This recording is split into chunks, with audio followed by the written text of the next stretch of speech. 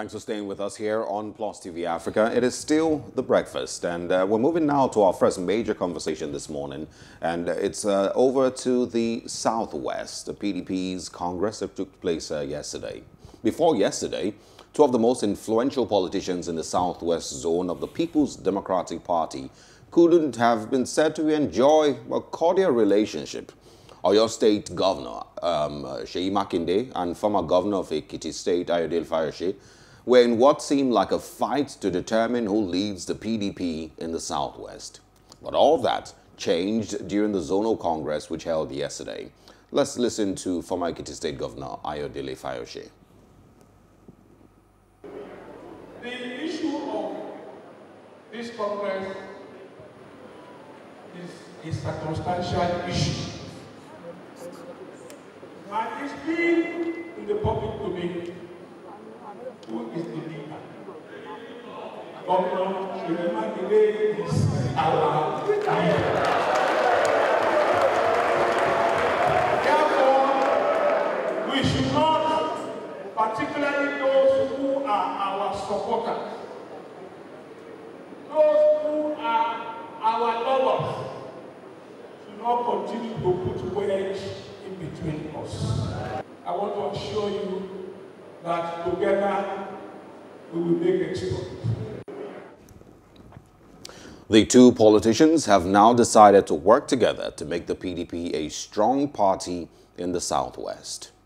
And of course, let's also listen to Governor Seyi Makinde. The issue of this Congress. So whatever the outcome is, we'll take it in the spirit of a family contest.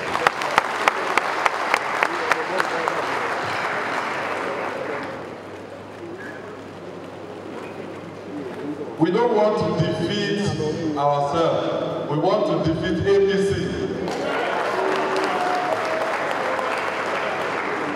So at the end of this exercise, I promise you there will be no victor, no vanquish.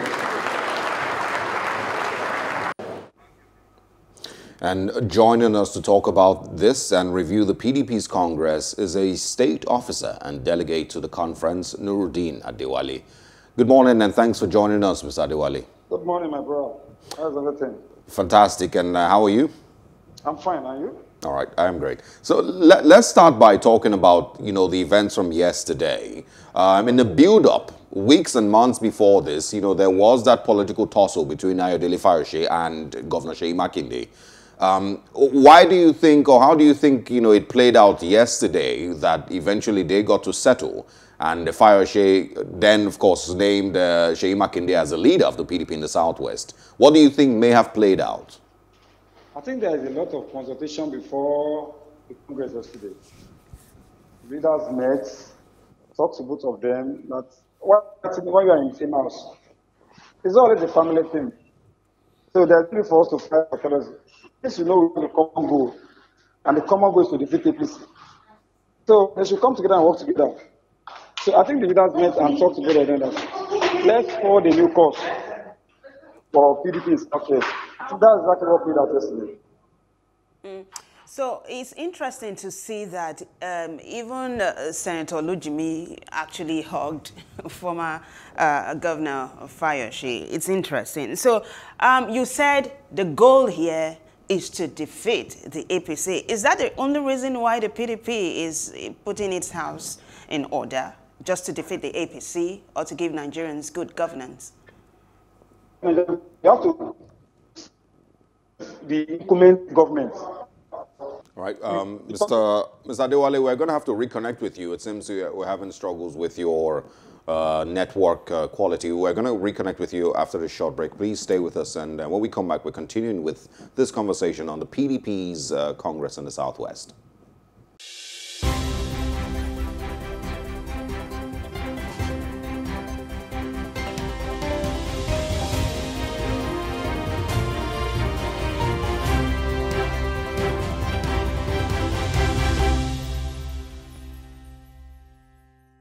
And welcome back to The Breakfast. Of course, apologies for that short break. We're back with Nurudeen Adewale, a delegate at the Congress, and we're speaking about the PDP Southwest Congress that took place yesterday. Welcome back, Mr. Adewale. Welcome, my brother. All right, so back with the conversation. Let's also now look at the winner of that Congress yesterday, Arapaja.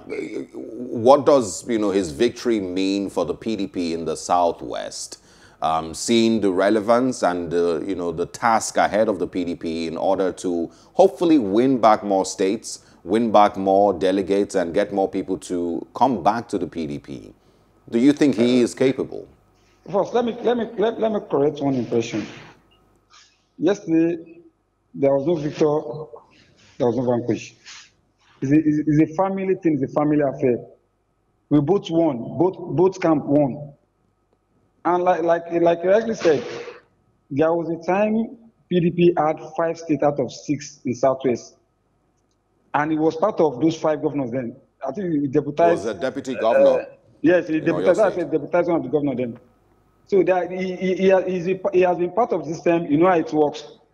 And getting people like, after doing his inauguration speeches, acceptance speeches, he said, we have to adopt 3 things: reconstruction, redevelopment, and reconciliation. So if we can go by that 3 words, I believe PDP will be a party to beat in Southwest come 2023. Okay, so in 2015, internal wrangling was a very popular phrase because of what happened within the PDP. The cookies began to crumble, and then the APC eventually won. So it's obvious that the PDP in the Southwest is doing a lot to ensure that peace reigns, which is a good thing. But how does it translate to the PDP on a national level? Actually, like you said, in 2015, Nigerians said they need change. And we believe they need change of government. And thank God now they've seen the difference between APC and PDP. They've seen are you with me? We're here. So,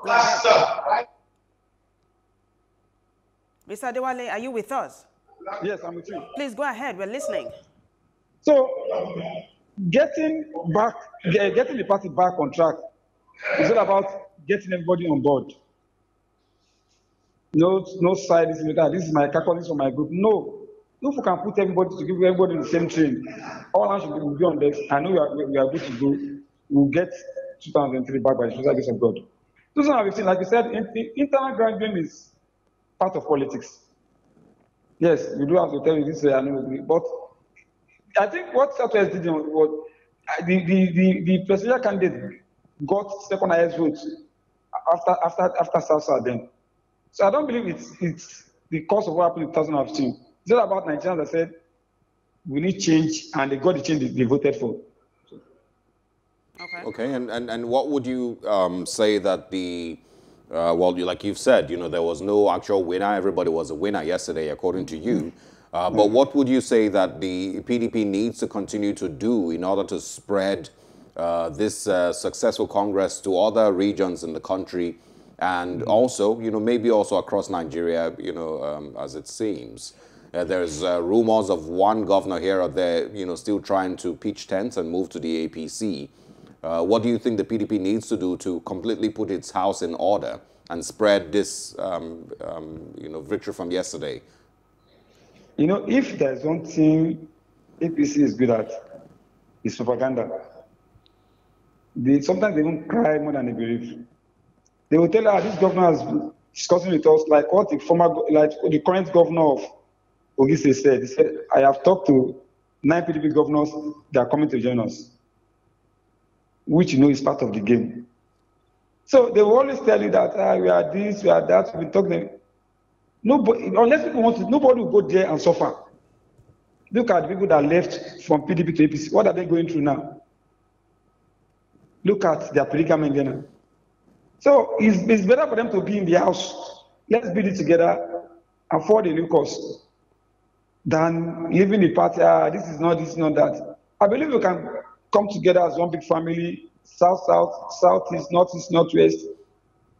2023 is sure, and if we're going to have it. Well, it seems, I understand, your, the positive thinking and speaking, but I'm sure you would also agree that a lot of work needs to be done by the PDP. It's not really about just being positive about it and being prayerful and hopeful. There's a lot of work that the PDP needs to do in order to, get back, people on its train. As an opposition party, do you think that the PDP has really done well enough in the last few years? Yes, look at the only governor we had in Southwest, Governor Engineer Lucio Makinde, is a poster boy for the party in Southwest and the country as well. Like I said, the candidate that won yesterday, Ambassador Afrika Akpaja, he said it is high time for us to reconstruct, redevelop, and reconcile all our group members. That if we can do that, we know things will move the way we expect it to be.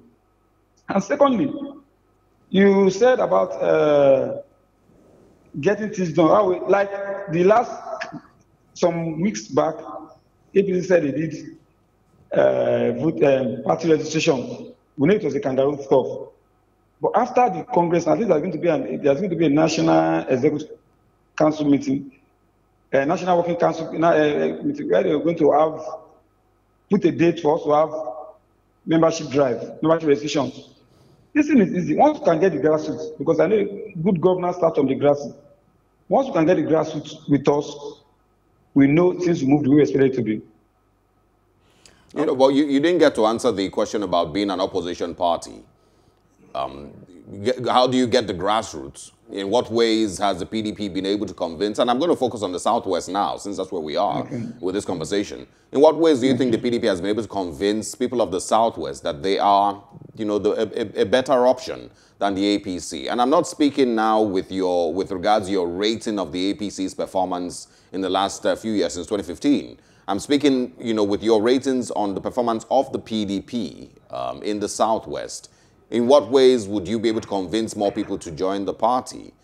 Do you think Governor Seyi Makinde's performance in your state is enough to convince more and more people to join, and believe in the PDP? And as an opposition party, how well would you say the PDP has done?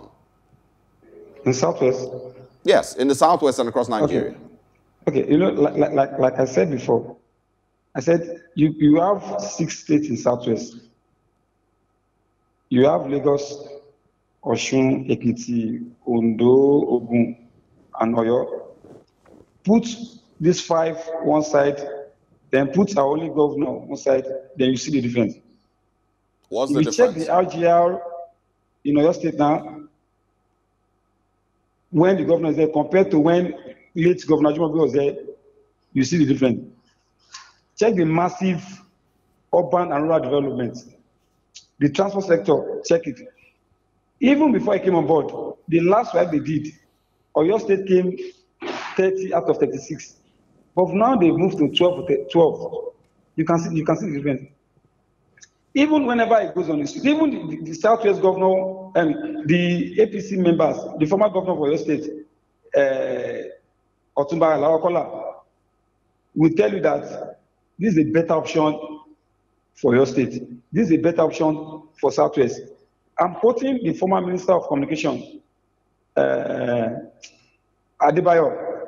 He said, there is no governor like this man in Southwest. So if we can take Oyo State as a case study, you see that these are things we have, these are plans we have for the country. If Oyo State can work, if PDP can work, if PDP can do well and Oyo State is working, why can't other states? Why can't the country? He has made life so meaningful, so easy for people that stay in Oyo State. That's why I see people trooping to Oyo State now, leaving Lagos State, leaving Oyo State, leaving Ogun State, leaving Osun State. But they believe they have things so easy in Oyo State. Not that you harass people today.